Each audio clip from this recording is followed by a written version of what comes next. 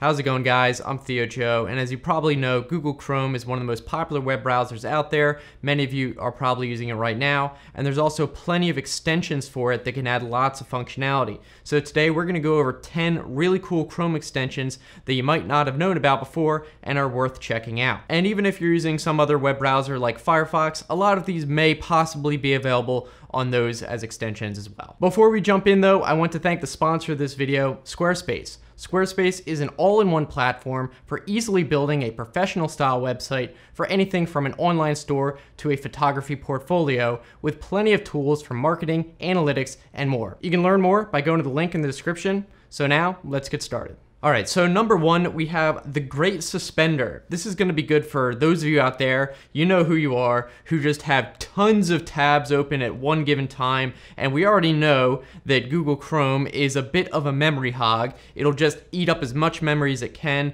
and having a ton of tabs open can really slow down your computer potentially. And what this extension does, it's very simple, is it takes any tabs that you haven't been using for a certain amount of time that you set, and then it will remove it from the memory. It'll suspend it. And in the settings for this extension, there's plenty of options for things like whitelisting domains, so it'll never suspend tabs there, or tabs playing audio will not be suspended, so if you like to listen to music in the background, for example. And also it'll prevent tabs from being suspended if there's unsaved inputs or forms. So maybe you're filling out, I don't know, job application or something, and you're researching on some other tab. You obviously don't want that to close out and then lose the data. And then there's plenty of other options in there that I'm not gonna get into. They're a bit smaller, but you can see for yourself. So this is definitely a pretty cool one. All right, up next, this one comes in real handy a lot for me, and it is called Pushbullet. And it basically makes it easier to move things from your browser or one device to another device. So what I mean by that, for example, is say you have a picture on a website that you think is hilarious,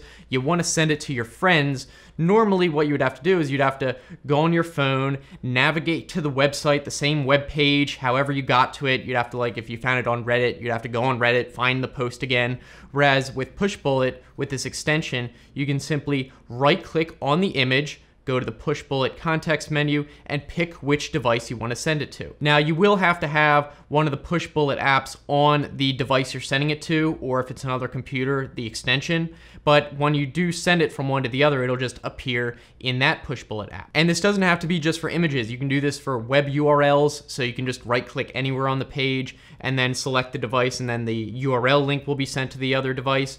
Or you can even do it for just text, so you can highlight like a paragraph of something, right-click that after it's selected and send it, and then you can just copy and paste it off the other phone. So I think it should be pretty obvious why this would come in handy. I probably don't have to spell it out for you. I just know that it's something I use personally all the time. All right, moving on. I think this one is gonna save you guys a lot of headache, and it is called Typio Form Recovery.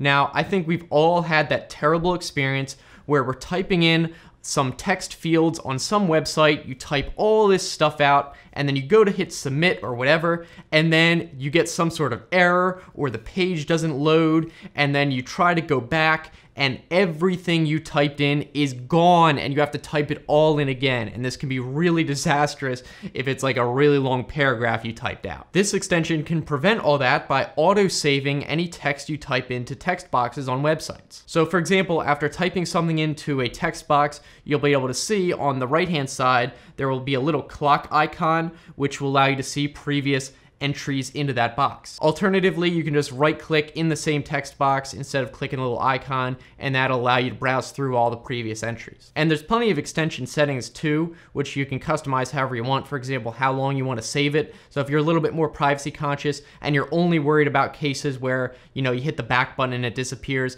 maybe you only want to keep the data for like 1 day. And another thing you might have been wondering about is by default, it will not save entries into password entry boxes or credit card boxes. So you don't have to worry about it saving your password insecurely and then some hacker gets it or something like that. And the whole extension is even open source, so you don't have to worry about it being malicious. Someone else probably would have called it out by then, or if you want to be paranoid and look at it yourself, that's always an option. So really cool extension. All right, now the next extension is called NewsGuard. So with so much fake news out there, it's hard to tell what sources are reliable, what's not. You come across some website, you know, is this some random blog someone made up or what? You don't know. What this extension does, or at least tries to do, is rate news websites based on factors of credibility and transparency so you can better judge what a news website is. So this includes things like does not repeatedly publish false content or clearly labels advertising, that sort of thing. So if you come across a so-called news website that you've never heard of before and you're like, is this even real? You can get a little bit better context if it's rated by NewsGuard. Now look, it's definitely not perfect, especially when it comes to mainstream news outlets, which I think can often be very biased and very deceptive in their own ways. And this NewsGuard extension tends to give them a free pass, usually giving them green check marks pretty much across the board, even though I think these news outlets are a little bit more deceptive than that suggests. So yes, even this extension does tend to be a little bit biased, but I think it's more useful, again, in situations where you've never heard of this website before, you don't know anything about it, you can at least get maybe a general sense of how reliable it is, or at least some context and know whether you should look into it a little bit more, maybe look at another source to see if it agrees. Moving on though, the next extension is called FireShot, which is yet another tool for taking screenshots of websites. Now, I know there are several of these tools out there for taking screenshots of websites, but in my experience, some of these tend to work on some websites, other ones don't, particularly when you're trying to capture the entire page and it has to scroll. Sometimes certain ones can look weird, so this is just another option if the other one you're using might not work. And how it works is really simple. You just click the icon and then you can choose whether you want to capture the visible part of the page, the entire page, which is probably the most useful one, or just a certain selection. And then when you do that, it'll give you the option to save as an image or a PDF. You can also print, or if you just want to copy to the clipboard, you can just right click on the image and do that. Then there's also some basic options. So for example, you can choose whether you want to save it as a PNG or a JPEG. I would always do as a PNG because it's lossless, you're not going to have any compression. And again, probably the most useful function here would be capture the entire page, because that's where it auto scrolls through and then combines all these screenshots into one, and it's a seamless image of the whole big web page. So this is definitely a useful one, and I use it a lot of times in videos when I'm trying to show certain websites that might not be able to be captured in just one picture. All right, before we continue though, gotta pay the bills, so let me tell you about today's sponsor, Squarespace. Like I mentioned before, Squarespace is an all-in-one platform that makes it extremely easy to set up a domain and website, even if you have no prior experience with that sort of thing. You can just pick from any of the template designs to start with, and there are plenty of categories for whatever type of website you want to create, from an e-commerce site to a blog, a local business, a personal portfolio, just to name a few. And there are lots of powerful backend tools as well for things like appointment scheduling right through your website, customizable email campaigns, and of course analytics to see things like traffic sources, page views, and time on site. So if you're interested, you can check out squarespace.com/TheoJoe for a free trial and 10% off your first purchase of a website or domain. And of course, that link will also be in the description. So now, let's continue. The next extension we could talk about is called Web of Trust, and it's meant to warn you when you come across a website that is dangerous security-wise. So for example, it's really useful in Google search results. So if you do a Google search, next to each URL, you will see a little donut shape icon, and it'll be a different color, either green, yellow, or red, meaning it's safe, you should have caution, or it's a dangerous website. And if it's red, it might be, for example, blatantly malicious website, like phishing sites or scams probably. If you happen to go to a red website anyway, maybe it wasn't a page that had the little donut showing, when you go on it, it'll pop up a little warning to tell you that this is a potentially dangerous site and why, and then you can even go and click the little scorecard, it's called, to see why it got the rating, and you can see reviews by people who are saying, oh, this is a scam, whatever. And I believe this extension is totally crowdsourced, meaning it relies completely on ratings by users,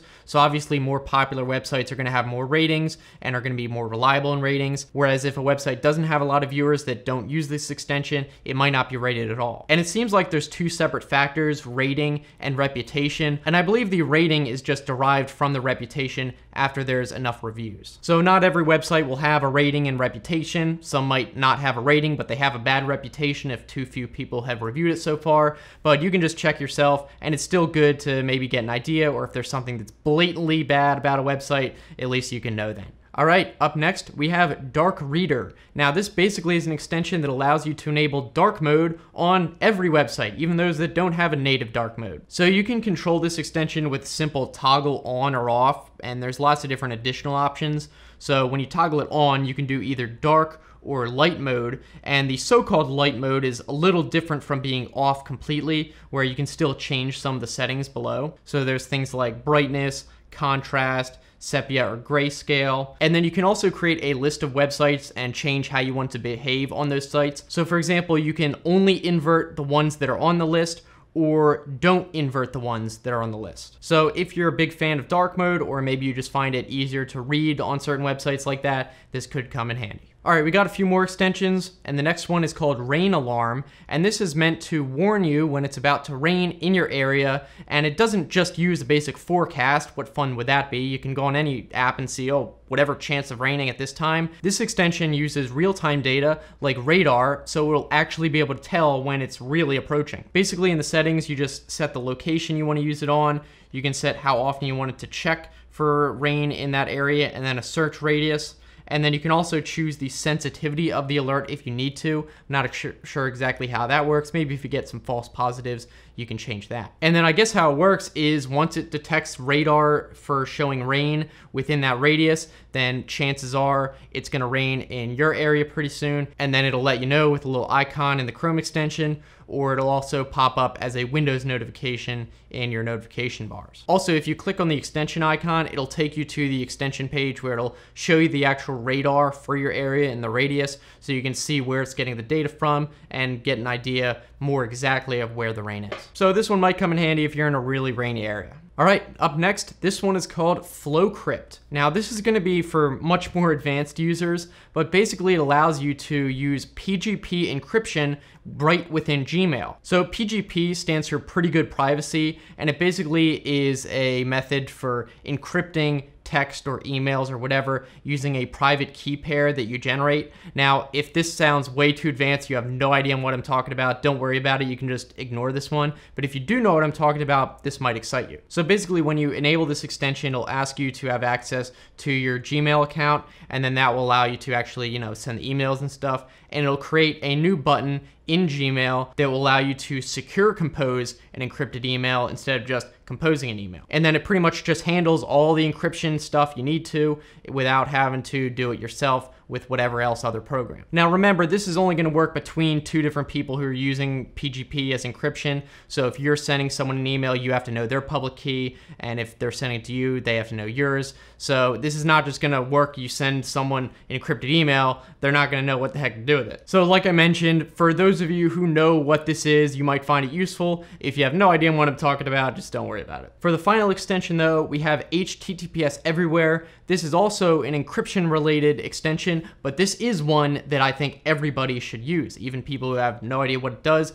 Let me explain it. So as you probably know, when you go to a website, in the URL bar, it'll either say HTTP, which means it's not a secure website, or HTTPS, which means it is secure as encrypted. And if you go to a web page like a login page or like a bank website or something, you should always hope it's HTTPS. That's usually where you see that little lock, or if it's an insecure website, some browsers may show a little red unlock symbol. It depends. In any case though, what this extension does is ensures that any website you go to, if it has HTTPS available, it will make sure the browser always uses the secure version of the site, even if the website usually defaults to the non-secure version. Because in general, if a website does have the ability to encrypt it when you're using it, that's always the one you're gonna wanna be using. And it really is simply set it and forget it. You don't really have to change any settings or anything, so it's good for people who don't really know much about computers, but you wanna be more secure. There is also an option in there called Encrypt All Sites Eligible, and that apparently tries to force all websites to use a secure version, even if it doesn't know if it supports HTTPS. But if it can't, it will pop up like a big warning page, so that's probably just gonna be annoying. I don't think I would enable that setting. So this is an extension I have talked about in the past, but I think it's so essential that really everyone should have it, and it's definitely worth using if you haven't heard of it before. So those are 10 really cool Chrome extensions that you might not have heard of before. Let me know in the comments if there's any really awesome ones that I have not mentioned in any previous videos or anything that you think are worth talking about. And thanks again to Squarespace for sponsoring this video. Be sure to go to squarespace.com/TheoJoe to learn learn more, and that link will also be in the description. Now, if you liked these Chrome extensions and you're still not satisfied, you want to know even more, I did make another video in the past with 13 Chrome extensions that are totally different from the ones I mentioned here, and you can just click on that video if you want to check those out. Should be worth seeing those. So thanks so much for watching, guys, and I'll see you in the next one.